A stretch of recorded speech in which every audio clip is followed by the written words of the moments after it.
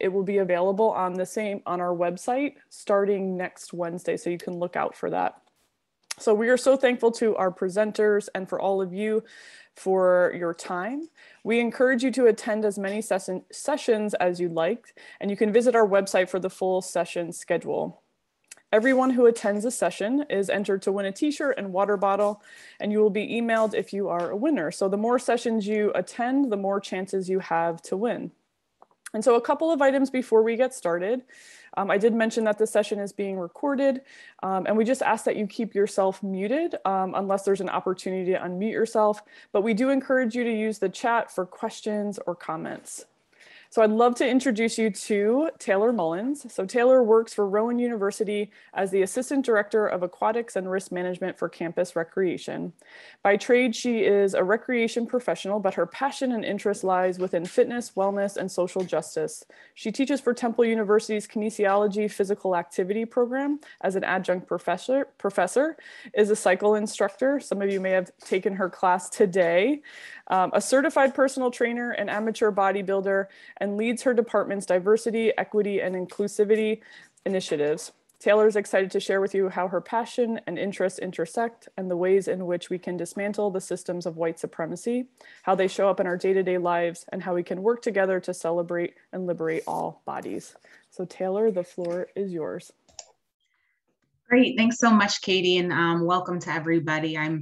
I'm feeling very, very grateful to have this opportunity to be able to present something that I have found so interesting over the last 6 months or so. Again, like Katie had mentioned, my name is Taylor and I use she, her pronouns.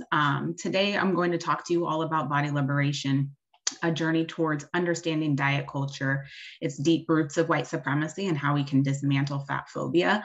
I do want to recognize that I am privileged. I live in a thin, able body, but I do identify as a Black woman, so I am part of our marginalized communities. I do want to also note that I don't know everything about feminism or anti-racism work. I still am learning and still on my journey.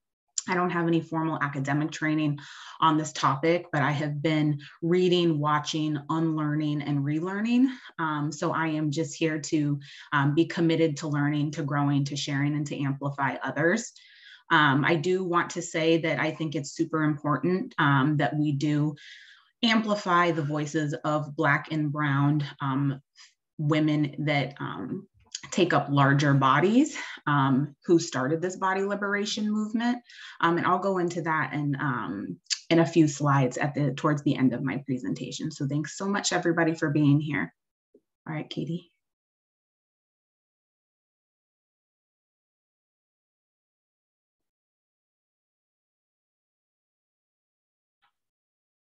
Okay, sorry. So I do want to make mention, I do have a trigger warning here. So we are going to be discussing dieting, body size, and body image. This is prevalent throughout the presentation. And these topics discussed are not meant to be medical advice.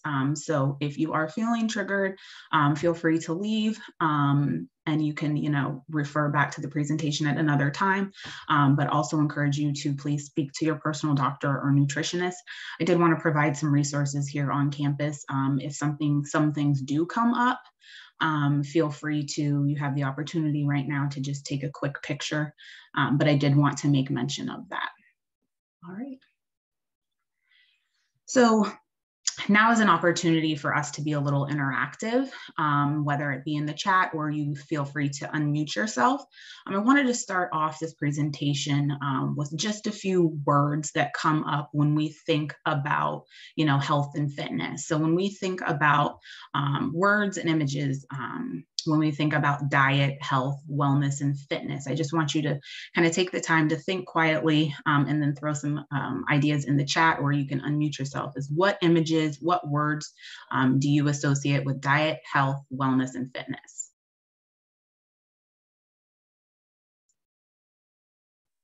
Self-care. Oh, I love that positive one. Goals. Okay. Self-care, goals.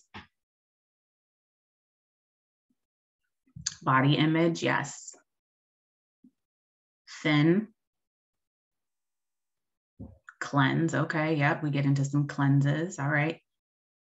What types of people do we think about when we think about diet, health, wellness, and fitness? Attractive folks, strong, strength. Thin again, health instructors. Lean. Great. So yeah, so I mean, I'm surprised at some of your responses, that they're more positive than the first time that I presented this here. So I appreciate that. It means that we're shifting, that we're growing, that the industry is changing. But as we head into this next slide, when I did a quick Google search of the words, health, fitness, wellness, I saw a lot of images of, again, thin, strong, lean, white women. There are a few women of color kind of on the screen here, so they were the anomaly to my search. But I do want to take a moment to kind of explore some of the biases we have around these words, such as fitness, wellness, health, and diet. So generally speaking, the diet industry has an overrepresentation of thin white women, and these show up on magazine covers, in movies, on your Instagram feed, in fitness videos, and we generally feel as though fitness, wellness, health, diet, culture are not inclusive spaces, right? So when we think back about how we grew up and how we've been conditioned in these spaces, is that, Barbie dolls, the TV shows that you watched, the places that you might shop, social media might make you feel as though thin and lean is better, that white is right?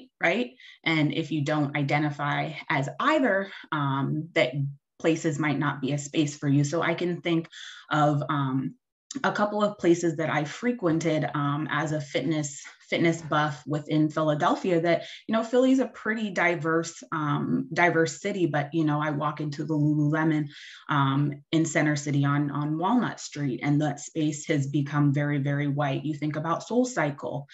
Do you see any instructors or other folks in that space that look like you? Also, not to mention, yoga spaces. I know Katie and I have had conversations about yoga spaces being very, very white woman centered. So that's just something that I wanted you to consider as we headed down this presentation.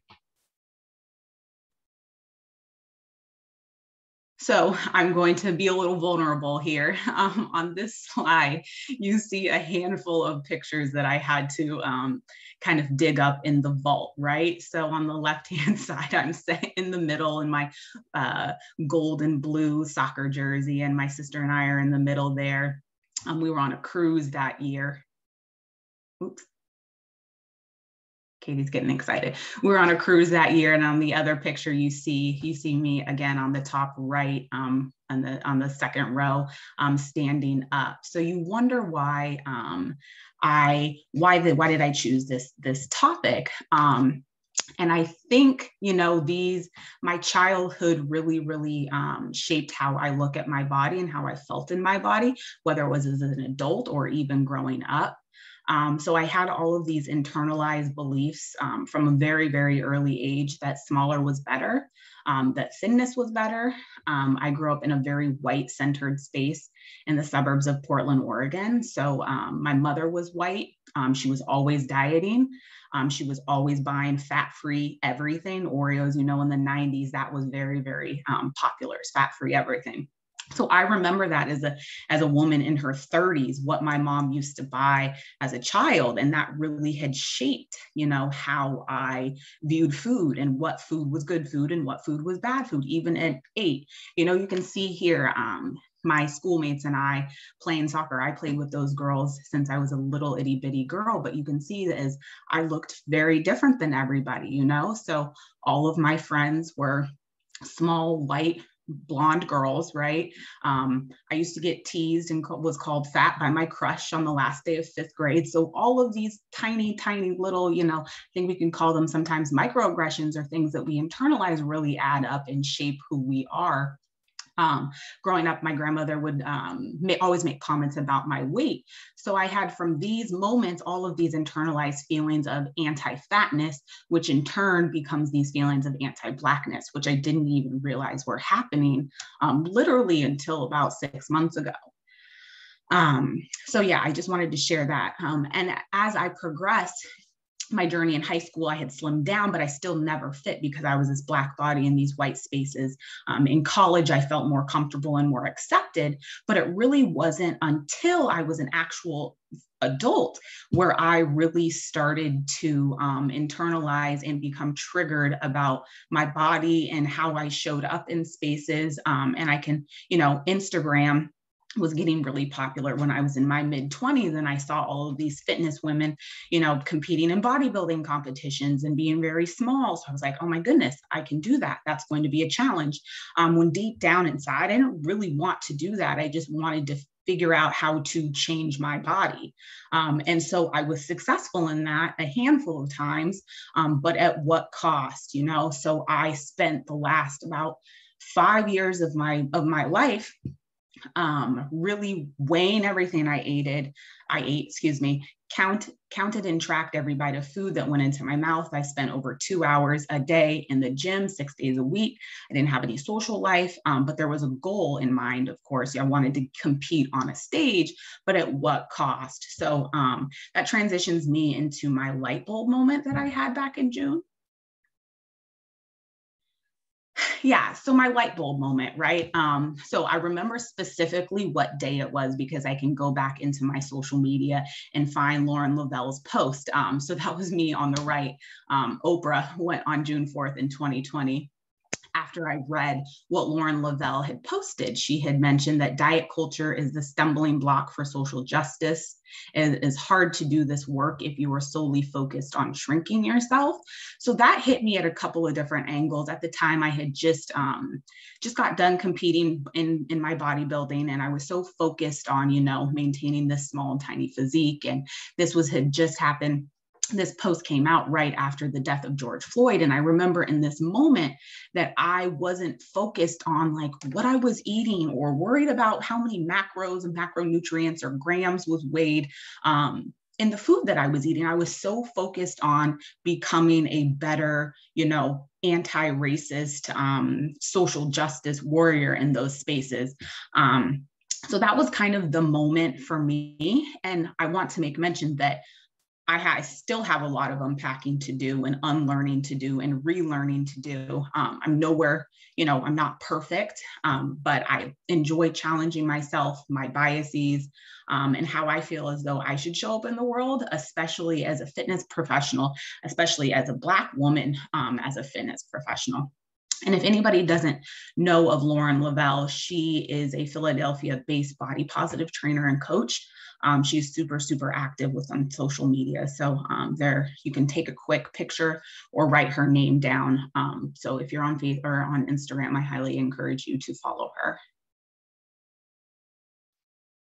So I do want to get into the nitty gritty, and I want to recognize and let you all know that this is just barely brushing the surface. I have some resources at the end if this is interesting to you. So I'm going to just talk to you briefly about the racial origins of fat phobia, and nobody should feel upset or ashamed that they didn't know about this because this isn't spoken about, So initially, during the Renaissance period, larger full-figured bodies were valued, right? We saw those in paintings. We knew that, if you were a larger body, that meant that you were wealthy, that you had food, that you had all of these resources. So the idea and desire to be thin originated during the African slave trade in tandem with the Enlightenment period during the 17th and 18th centuries. So at this time, European philosophers took notice that the slaves during the slave trade and how they were, overly indulgent, both with sex and with food. So at this time, in order for Europeans to be the superior race of the world, they had to separate themselves from the African slaves. So by doing that, men, whether they were scientists or philosophers, began to equate thinness with restraint, with logic, with rationale, and the ability to control your appetite. So for this meant that European women had to stay slim in order to show Christian Protestant nature and racial superiority, while Blackness was associated with laziness, stupidity, and fatness, because these women, these slave women, showed up in larger bodies, which that could mean fuller breasts, thighs, hips, butt, bellies. Thanks, Katie. Sorry. So as we transition, there is, anti-fatness in our current modern medicine. And so I'll just briefly review the history of BMI. It was actually made by an astronomer who decided that, white European people were representative of the entire population, because at that time, Black folks were not considered humans. So he made these rigid categories of underweight, overweight, obese. The measurement of weight, the BMI is the measurement of weight to height ratio. And this doesn't have any consideration of whether or not what your bone density is, muscularity, or other genetic or cultural influences. So now, as we've transitioned into 2021, we're still using the BMI to measure health and to measure wellness. And I mean, it affects what type of insurance you can get, what type of life insurance you can get. And so if we are thinking that way still, Black women generally tend to show up in larger bodies. So 4 out of 5 Black women are considered to be overweight according to BMI standards. And so what effect does that have on them when they are trying to get life insurance or health insurance? How does that affect their experiences when they go to the doctor?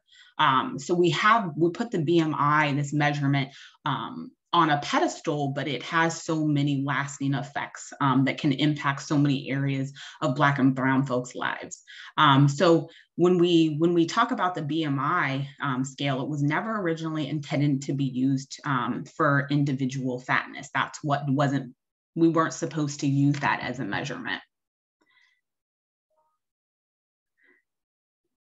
So as we transition from, the transatlantic slave trade, and we briefly mentioned BMI, I want to talk to you all about, fat phobia, weight bias, and weight stigma, and how that has come about from our history and the origins, right? So fat phobia is the intense fear or dislike of fatness, becoming fat, and fat bodies. So this negative rhetoric surrounds fatness and obesity today solely from the racist roots of white supremacy. White people want to prove that they are superior to Black people through their size. So this means a slim body is more privileged than a larger body. I had mentioned that I have a privilege, this thin privilege. So I want you all to kind of start to think about how, your biases might show up when we think about thinness and we think about fatness.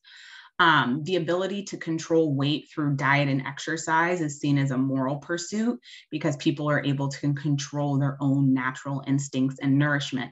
So we think back to, when we've all gone on a diet or we have all exercise and we start to lose pounds. Maybe, you're trying to get your summer body ready for your bikini, for your vacation, and how much pride do you have when you've lost those extra pounds, or when people, celebrate you for, oh my goodness, you look so good, you've lost all this weight. Well, this gives us this intrinsic, these factors that we're so proud, so it's this pursuit that, if I can restrict, if I can say no to this piece of cake or be no to, not exercising, that I'm going to be, better than folks that don't exercise or do eat the cake. So this has really impacted our systems of white supremacy. We have standardized these bodies. A thin body is a measurement of your proximity to whiteness. Again, that thin ideal. Anti-fat bias shows up in the workplace, within romantic relationships, and in medical situations, like I had mentioned with the BMI. And then additional impacts of white supremacy really affects Black and Brown communities and their access to food, to healthy food. We talk about the lack of BIPOC dietitians. So there's a reason why, you know, dietitians have to have an unpaid internship for X amount of hours, and some folks can't afford to not get paid for X amount of hours. So there's these systems in place that really structure what diet culture looks like, what wellness looks like, what, you know, being in a smaller body looks like. And so we also, you know, can talk about the demonization of cultural foods. How many times did we hear in, you know, 2010 that white rice was bad for you, right? That avocados had too much fat. But now, you know, folks are eating quinoa and using turmeric and eating avocados and eating plantains, and they're now trendy. So this cultural appropriation of food as well. And also to, you know, go off of, you know, we're talking about Black and Brown bodies, this untreated eating disorders within BIPOC communities, because eating disorders are, you know, part of a mental health issue. And, you know, mental health sometimes is not, you know, supported within the Black and Brown communities. There's also limited resources to Black and Brown therapists. So there's these cycles and these roadblocks in place for, you know, folks that identify within the BIPOC community to not fully be 100% successful in their health and their wellness journey, because there's roadblocks. So as we come out of the history, I do want to bring light to the liberation. So we hear about, you know, body positivity, body loving your body acceptance, but I really would love folks to move towards this liberation. And body liberation is, you know, a freedom from all outside expectations, right? We don't have to love our bodies all of the time. We're not asking for permission to be included on society's ideal of beauty. Body liberation is recognizing the systemic issues that surround us and acknowledge that we cannot fix them all on our own. And it's also personally giving ourselves permission to live life. Okay, so I want you to sit with those and think about your journey to body liberation. And I mean, it's not going to get covered within the next 3 or 4 minutes, but to start exploring how, you know, the things that I've shared about the history of fat phobia and racism, and how that might currently affect how you see yourself. And body liberation does go beyond just body image. It's these power systems that make it difficult for marginalized bodies, whether they're fat, Black, brown, indigenous, trans, gay, to feel safe in their own bodies. But I do want to make mention, when we talk about liberation, we must understand the key components to the body liberation movement is 2 part of your anti-Blackness work. So if you are going to be liberated, if you are going to be body positive, you also need to work on your anti-Blackness. You need to become an anti-racist. We also must acknowledge the labor of Black and brown women and femmes who continue to do the work liberating all bodies. These folks are the ones that have trailblazed for body love, self-acceptance, and self-love.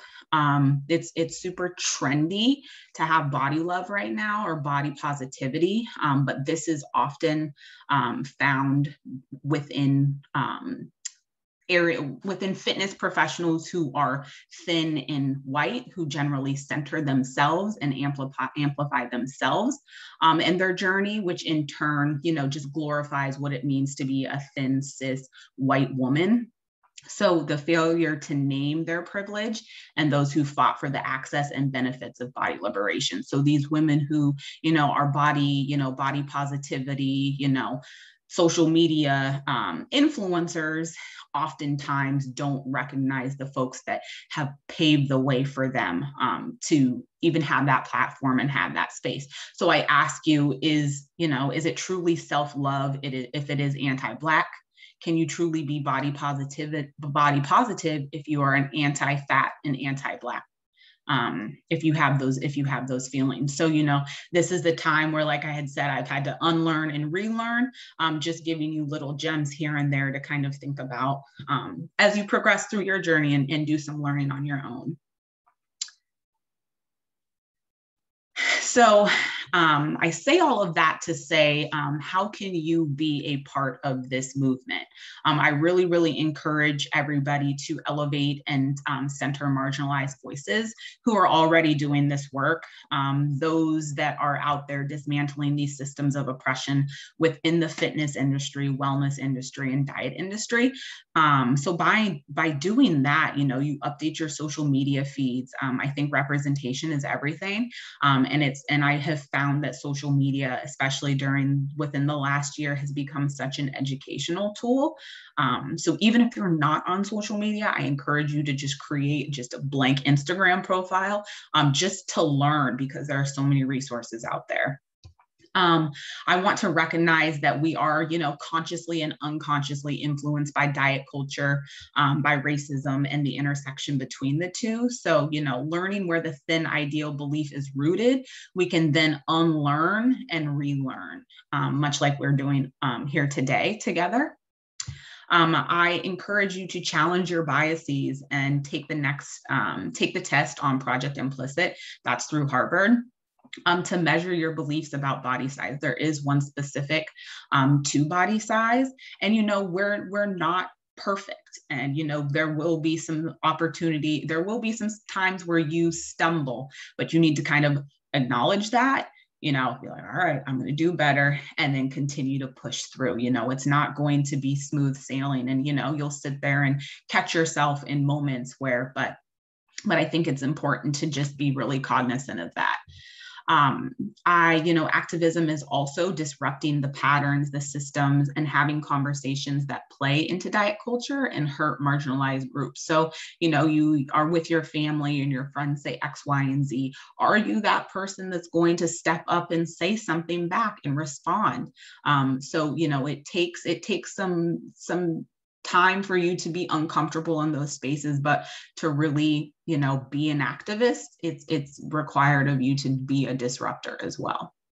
And then I also, we talked about friends and family. I think it's an opportunity for you to create awareness and begin the conversations with friends and family. I think that's a really safe, comfortable space to start. And then as you get more and more comfortable in those spaces, then, you can step out and start speaking louder with folks outside of your group about what it means to, have this, be body positive, have a liberated body, and, how you can, be an activist in this movement.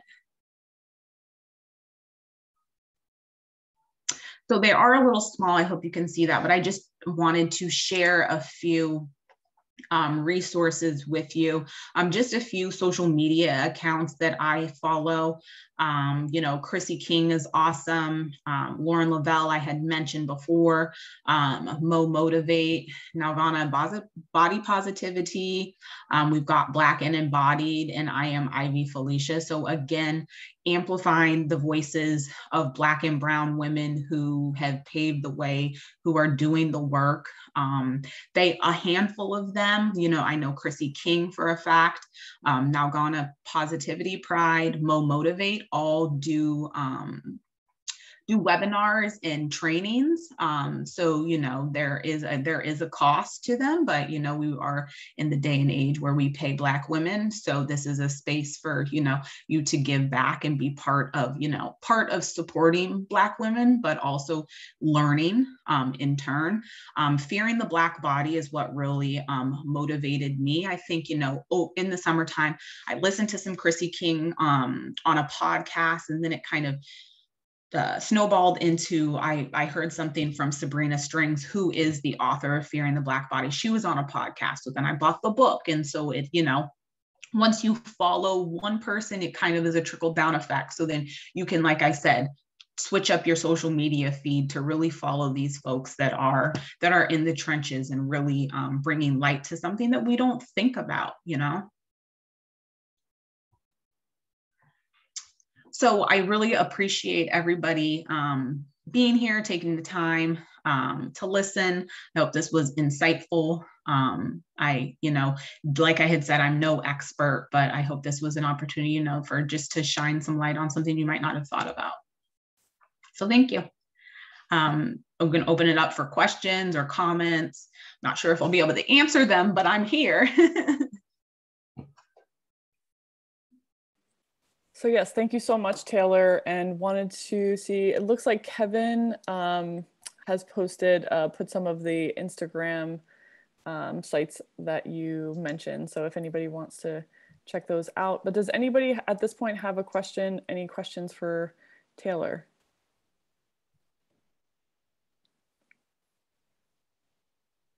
All right. Well, Taylor, I have to say thank you so much for your presentation. I really appreciate it. You gave us so much to think about and challenge us, especially when it comes to health and wellness and what we think about when it comes to fitness, health, wellness, and anti-racism and how we could keep showing up and continue to learn. So thank you so much.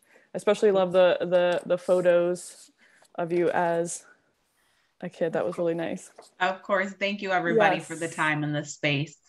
Yeah, and before we go, just a reminder, we still have sessions this evening. We have a few more sessions this evening.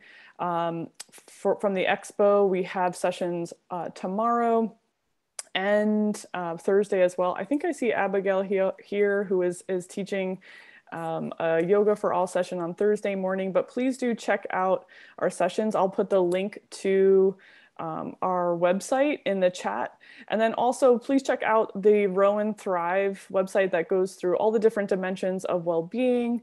And you can also check out ProfLinks for different resources, programs and services throughout Rowan's campus that you can keep looking and learning towards.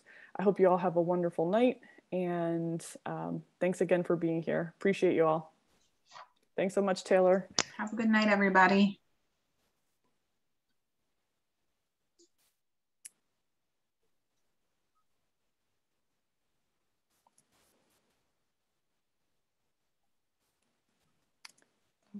Okay, let me stop recording.